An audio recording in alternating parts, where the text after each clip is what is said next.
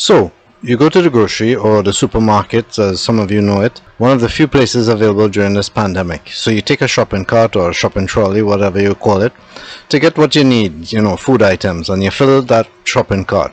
When you're done, you go to the cashier with your shopping trolley and you cash out. You go to the car with your shopping trolley, you put your bags into the car, and then you're gone, leaving your cart for someone else to put away. First of all, that shopping cart that you left behind can hit someone's car. Plus, no one is going to touch something that your greasy hands was all over. Some of you watching this might see yourselves as good people or patriotic.